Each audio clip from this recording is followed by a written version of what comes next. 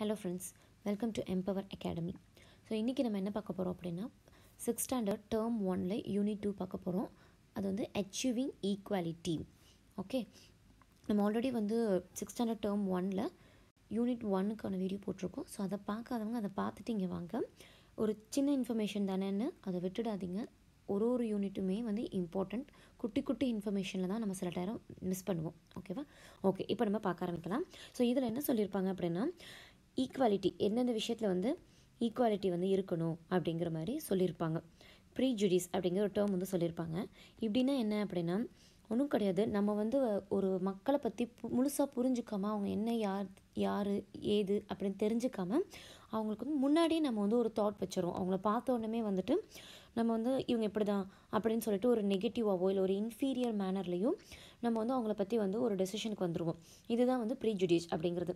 இது வந்து ஒரு ஃபால்ஸ் பிலீஃப், ஒரு தப்பான எண்ணங்கள் தானே. அது நம்ம ஒருத்தவங்களை பற்றி தெரிஞ்சுக்காமே ஒருத்தவங்களை பற்றி சொல்கிறதுங்கிறது ஒரு தப்பான விஷயம். அதுதான் ப்ரீஜுடிஸ் அப்படின்னா. ப்ரீ ப்ளஸ் ஜட்ஜ்மெண்ட் வந்து முன்னாடியே கொடுத்துட்றோம் தெரிஞ்சுக்கிறதுக்கு முன்னாடி. அதுதான். ஓகேவா? ஓகே, அடுத்து வந்து இதுக்கான காரணங்கள்லாம் என்ன அப்படின்னு பார்த்தோன்னா, சோஷியலைசேஷன் அப்படின்னு சொல்லியிருக்காங்க. சோஷியலைசேஷன் அப்படின்னா இது எல்லாத்துக்குமே நான் தமிழ்லேயும் அப்படியே சொல்லிகிட்டே வரேன். நம்ம வந்து சமூகத்தில் எல்லோரும் ஒன்றா பார்க்குறோமா அப்படிங்கிறது தான். சமத்துவமான சமூகம் இருக்கா அப்படிங்கிறது ஒன்று. கன்ஃபார்மிங் பிஹேவியர்ஸ், நம்ம என்னன்னு தெரிஞ்சுக்க முன்னாடியே வந்து இவங்க இப்படி தான் அப்படிங்கிற மாதிரி ஒரு பிஹேவியரை கொண்டு வந்துடுறோம். அடுத்து வந்து பார்த்தோம் அப்படின்னா எக்கனாமிக் பெனிஃபிட்ஸ். ஓகே, ஒருத்தன் ஏழையாக இருக்கலாம், ஒருத்தன் பணக்காரனாக இருக்கலாம். இந்த மாதிரி வந்து நமக்கு வந்து இன்கம் வந்து பார்த்தோம் அப்படின்னா டிஃபர் ஆகலாம். ஸோ இதெல்லாம் தான் வந்து எக்கனாமிக் பெனிஃபிட்ஸ். இதெல்லாம் ஒரு ரீசனாக இருக்கும். அத்தாரிட்டேரியன் பர்சனாலிட்டி அப்படின்னா, நான் வந்து அத்தாரிட்டியில் பெரிய ஆள் அப்படிங்கிற மாதிரி அதிகார தோரணை அப்படிங்கிறது. எத்னோசென்ட்ரிசம்ஸ் அப்படின்னா நம்ம வந்து வேறு இனத்தை சார்ந்தவங்க அந்த மாதிரி இருப்போம். ஸோ இதெல்லாம் வந்து ஒரு காரணமாக இருக்கும். குரூப் க்ளோஷர் அப்படின்னா, ஒரு குரூப் வந்து பார்த்திங்கன்னா, இப்போ என் ஃபேமிலி இருக்குன்னா நான் இந்த ஃபேமிலிக்குள்ளே மட்டும்தான் நான் வந்து கல்யாணம் பண்ணுவேன், இந்த ஃபேமிலிஸ் விசேஷம் நான் மட்டும் தான் நான் போயிட்டு வருவேன் அப்படிங்கிறது வந்து ஒரு மாதிரியான ஒரு குரூப் க்ளோஷர். இப்படி இருக்கக்கூடாது. அது அடுத்து கான்ஃப்ளிக்ஸ் அப்படிங்கிறது வேறு பிரச்சனைகள் வந்து மாறி வருது. ஓகேவா? ஸோ இதுதான் வந்து இதோட காசஸ்ன்னு சொல்லியிருக்காங்க. ஓகே, ஸ்டீரியோ டைப்ஸ் அப்படின்றது ஒன்றும் கிடையாது. ஸ்டீரியோ டைப்ஸ் அப்படின்னா ஒரு விஷயத்தை பற்றின ஒரு ஃபால்ஸ் வியூ இல்லை ஒரு தப்பான ஒரு ஐடியா. அதுதான் ஸ்டீரியோ அப்படின்னாலே பொய்க்கால் அப்படின்னு நம்ம சொல்லுவோம்ல, அந்த மாதிரி பொய். அதாவது நம்ம என்னன்னு தெரிஞ்சுக்க முன்னாடி நம்ம தப்பாக டிசைட் பண்ணிடுறோம் அப்படிங்கிறதான். மீதி எல்லாம் கதை தான். அதுக்கு ஒரு எக்ஸாம்பிள் கொடுத்துருப்பாங்க, அவ்வளோதான். ஓகே, அடுத்து வந்து இன்ஈக்வாலிட்டி அண்ட் டிஸ்கிரிமினேஷன்ஸ். ஸோ இதில் வந்து பார்த்தோம் அப்படின்னா, இன்ஈக்வாலிட்டி அப்படின்னா ஒருத்தங்களை வந்து நம்ம வேறு விதமாக ட்ரீட் பண்ணுறது.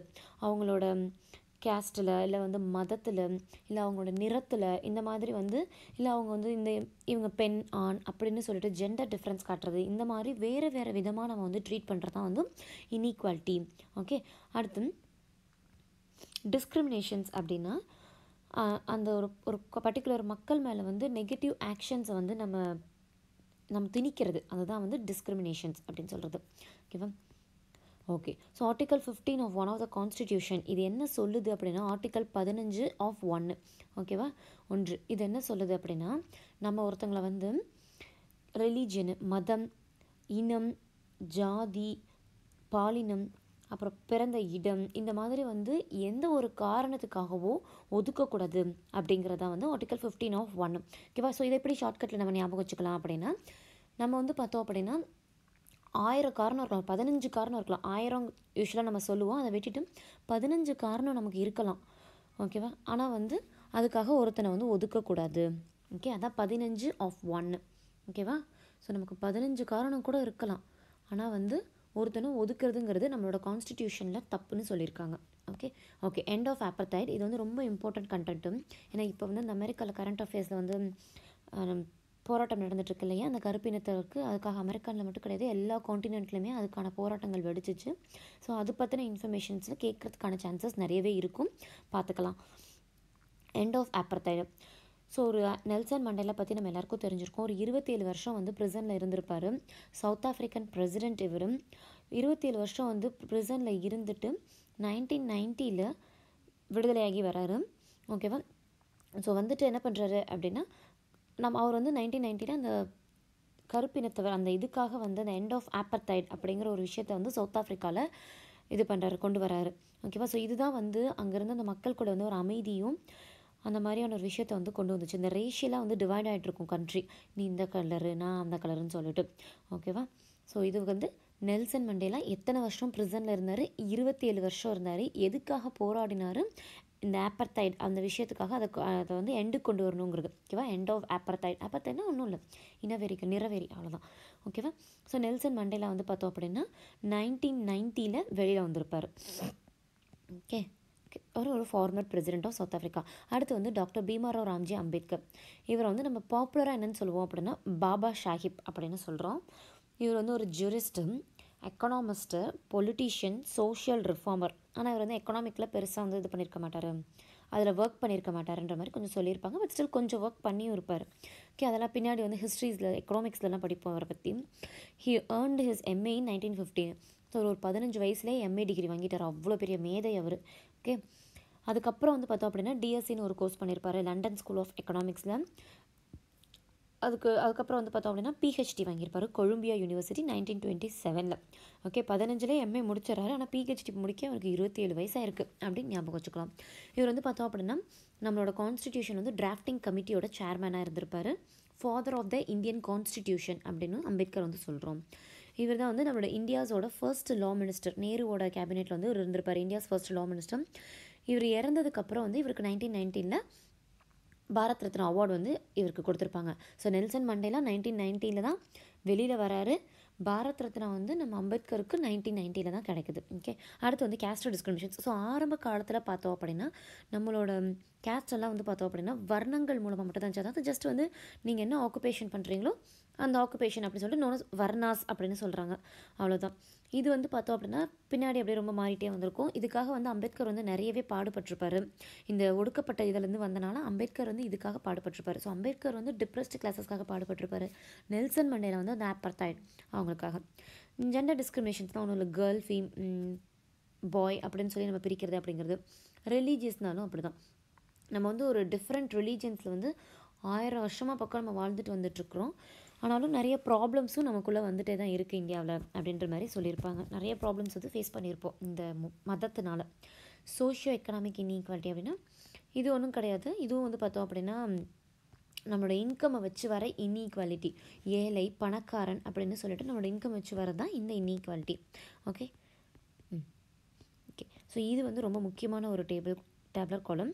லிட்ரஸி ரேட் 2011 சென்சஸ் படி எடுத்த இந்த லிட்ரஸி ரேட். எப்போவுமே வந்து பார்த்தோம் அப்படின்னா லிட்ரஸி ரேட்டில் வந்து படித்தவங்க, அதாவது இந்த ரெண்டுமே literacy rate, number of females, sex ratio அப்படின்னு எடுத்துக்கிட்டோம் அப்படின்னா எங்கெல்லாம் வந்து லிட்ரஸி ரேட் ஹையாக இருக்கோ அங்கே வந்து பார்த்தோம் அப்படின்னா செக்ஸ் ரேஷியோவும் ஈக்குவலாக இருக்கும், இல்லை எதர் ஹையாக இருக்கும், அந்த மாதிரி இருக்கும்.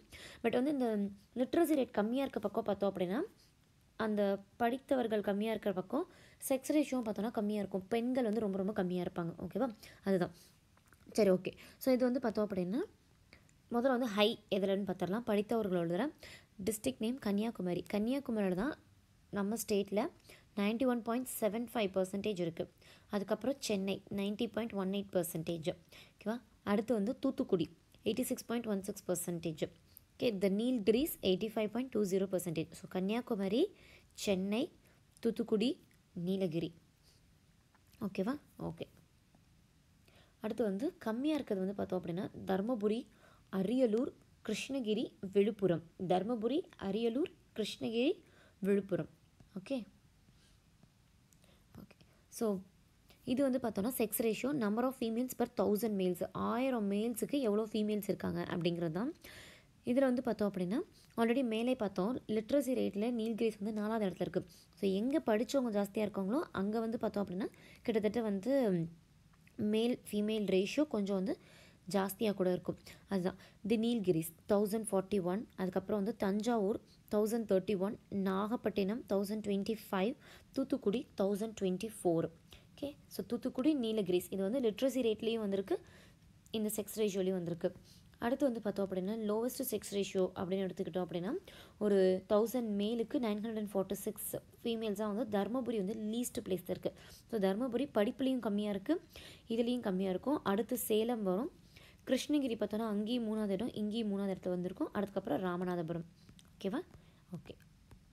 அடுத்து constitution of India and the equality. So constitution அப்படிங்கிறது ஒன்றும் கிடையாது, ஒரு set of rules and regulations இருக்கும் நம்மளோட கண்ட்ரி அட்மினிஸ்ட்ரேட் பண்ணுறதுக்கு. இதுதான் நம்மளோட கான்ஸ்டியூஷன். இதில் ஆர்டிகல் 14 என்ன சொல்லுது அப்படின்னா article 14 of the constitution of India provides equality before the law or equal protection within the territory of India and prohibits the unreasonable discrimination between the persons. சரியா? ஒருத்தன் வந்து இந்தியாவோட இந்த 4 பார்டருக்குள்ளே இருக்கான் அப்படின்னா அவனுக்கு வந்து எல்லாமே ஈக்குவலாக இருக்கணும். அதுதான் equality before law. Okay, so ஒரு ஆள் 4 பார்டர், அதான் 14. ஓகே, அவனுக்கு வந்து எல்லாமே ஈக்குவலாக இருக்கணும். ஈக்குவாலிட்டி பிஃபோர் லா அப்படிங்கிறது தான் இந்த ஆர்டிக்கல் 14. அடுத்து ஆர்டிக்கல் 17 என்ன சொல்லுது அப்படின்னா, Indian கான்ஸ்டியூஷனில் untouchability is totally abolished and it's any form is forbidden. Untouchability அப்படிங்கிறது வந்து கண்டிப்பாக வந்து ஒரு ஒழிக்கக்கூடியது, ஒழிக்கப்பட்டதும். இது வந்து எந்த விதத்தில் வந்தாலும் சரி அது தடை செய்யப்பட வேண்டியது அப்படின்னு சொல்லியிருக்காங்க. ஸோ ஆர்டிக்கல் 17, 7 பேர் சேர்ந்து ஒரு ஆளை வந்து தீண்டத்தகாதவன் அப்படின்னு சொல்லி நசுக்கிறது சரியான விஷயம் கிடையாது. ஒடுக்கிறது இது வந்து அழிக்கக்கூடியது, தடை செய்யக்கூடியது. அதான் 7 பேர் ஒரு ஆள். 17. ஓகே, இதுதான் வந்து இந்த ஆர்டிக்கல். ஸோ 3 ஆர்டிக்கல் இதில் பார்த்துருப்போம். Article 15 of 1, 14, 17. அதுக்கப்புறம் இங்கே ஒரு இன்ஃபர்மேஷன் கொடுத்துருக்குறாங்க. டாக்டர் ஏபிஜே அப்துல் கலாம் 31ல் பிறந்து 2015 வந்து இறந்துருக்கிறாரு. ஸோ அப்துல் கலாமோட ஃபுல் நேம் என்ன அப்படின்னா அவுல் பக்ரி ஜைனுலாப்தீன் அப்துல் கலாம். இவர் வந்து பார்த்தோம் அப்படின்னா ராமேஸ்வரத்தில் ஒரு தமிழ் முஸ்லீம் ஃபேமிலியை சார்ந்தவர் 11th பிரசிடெண்ட்டாக நம்ம கண்ட்ரியில் இருந்திருக்காரு. இவரை தான் வந்து பீப்புள்ஸ் பிரசிடென்ட்னு சொல்லுவோம். ஓகே, ஸோ கலாம் வந்து பார்த்தோம் அப்படின்னா ட்ரிச்சி சென்ட் ஜோசப் காலேஜில் படிச்சிருப்பாரு. அதுக்கப்புறம் வந்து மெட்ராஸ் ஐடியில் institute of technology, Madras institute of technology MITயில் வந்து ஏரோஸ்பேஸ் இன்ஜினியரிங் படிச்சிருப்பாரு. அதுக்கப்புறம் வந்துட்டு டிஃபென்ஸ் ரிசர்ச் டெவலப்மெண்ட் ஆர்கனைசேஷனில் ஜாயின் பண்ணியிருப்பார், DRDOவில். ஓகே, இவரோட ஃபேமஸ் புக்ஸ் தான் என்ன அப்படின்னா India 2020, wings of fire, இக்னியேட்டட் minds, the லூமினியஸ் Sparks and mission India. So books எல்லாம் நமக்கே தெரிஞ்சிருக்கும். India 2020, wings of ஃபயர்லாம். He was a recipient of several prestigious awards including the Bharat Ratna, இந்தியாவோட highest civilian award 1997 வந்து வாங்கியிருக்காரு. இவரோட அவுட்ஸ்டாண்டிங் ஒர்க் இவருக்கு வந்து மிசைல் மேன் ஆஃப் இந்தியா அப்படிங்கிற ஒரு பட்டத்தை வாங்கி கொடுத்துருக்கு. ஸோ இவ்வளோ தான் அப்துல் கலாமை பற்றின இன்ஃபர்மேஷன். விஸ்வநாத் ஆனந்த் அப்படின்னா அவரோட 5 வயசுலேருந்தே அவங்க அம்மா வந்து செஸ் சொல்லி கொடுக்க ஆரம்பிச்சிருக்காங்க. ஆனந்த் வந்து பார்த்தோம் அப்படின்னா நிறைய வேர்ல்டு செஸ் சாம்பியன்ஷிப்பில் வந்து பார்ட்டிசிபேட் பண்ணியிருப்பாரு. அதில் 5 times வின் பண்ணியிருப்பாரு. 2007, 8, 10, 12. ஓகே, அது மட்டும் இல்லாமல் 14 வயசுலேயே வந்து ஜூனியர் செஸ் சாம்பியன்ஷிப்பில் வந்து வின் பண்ணியிருப்பார். வேர்ல்டு லெவலில் வேர்ல்டு ஜூனியர் செஸ் சாம்பியன்ஷிப்பில். இவர் வந்து Rajiv Gandhi Khel Ratna award first recipient யார் அப்படின்னா விஸ்வநாத் ஆனந்த். 1991 வந்து 92 வாங்கியிருக்காரு. இந்தியாவோட ஹையஸ்ட் ஸ்போர்ட்டிங் ஆர்டர். ஓகேவா, ஸோ ஃபஸ்ட்டு ரெசிபியன்ட் வந்து இவர் தான். இந்தியாஸ் ஃபர்ஸ்ட் கிராண்ட் மாஸ்டராகவும் இவர் தான் 1988 இருந்திருப்பார். அது மட்டும் இல்லாமல் இவர் என்ன பண்ணிப்பாருன்னா second highest civilian அவார்டான Padma Vibhushan அது வாங்கியிருப்பார். சரியா? ஓகே, ஸோ இதில் வந்து விஸ்வநாத் ஆனந்த் கலாம் பற்றி பார்த்துருக்கோம். செகண்ட் சிவிலியன் அவார்டு எது அப்படின்ற மாதிரி கொஸ்டின் கூட கேட்கலாம். பத்ம விபூஷன். ஓகே, பத்ம விபூஷன். அடுத்து இளவழகி வந்து பார்த்தோம் அப்படின்னா ஒரு வியாசர்பாடி சென்னையிலேருந்து ஒரு ஏழை குடும்பத்திலேருந்து வந்திருப்பாங்க. இவங்க வந்து பார்த்தோம் அப்படின்னா 2008 வேர்ல்ட் கேரம் சாம்பியன்ஷிப்பில் வந்து பார்ட்டிசிபேட் பண்ணியிருப்பாங்க. இது எங்கே நடந்திருக்கும் அப்படின்னு பார்த்தோன்னா ஃப்ரான்ஸில் நடந்திருக்கும். ஸோ அதில் வந்து இவங்க டைட்டில் வின்னராக இருந்திருப்பாங்க. ஸோ இவங்க வந்து இந்தியன் நேஷ்னல் கேரம் சாம்பியன்ஷிப் டீமாக பார்ட்டிசிபேட் பண்ணி அது on behalf of that participate பண்ணி வின் பண்ணியிருப்பாங்க. ஃபார்மர் வேர்ல்ட் சாம்பியனான ரேஷ்மி குமாரி அப்படிங்கிறவங்கள தோக்கடிச்சிட்டு இந்த பொண்ணு வந்திருக்கும். இந்த இளவழகியை பற்றின இன்ஃபர்மேஷனாக நமக்கு பெருசாக தெரிஞ்சிருக்காது. கலாவை பற்றி தெரிஞ்சிருப்போம், விஸ்வநாத் ஆனந்த் பற்றி தெரிஞ்சிருப்போம், இவங்களை பற்றி தெரிஞ்சிருக்காது. அதே மாதிரி மாரியப்பன் பற்றி மேபி தெரிஞ்சிருக்கலாம். இவர் வந்து ஒரு சேலத்தை சார்ந்தவர், ரொம்பவுமே ஒரு ஏழை குடும்பம்.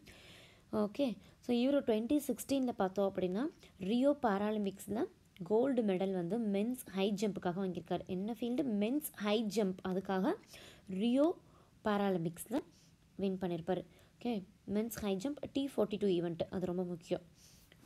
ஓகே, ஸோ இவ்வளோ தான் இந்த யூனிட்டு. ஓகே, ஸோ இது ஒரு தடவைக்கு 2 தடவை படித்தா ஓரளவுக்கு இது மனசு நின்றும். தேங்க்யூ.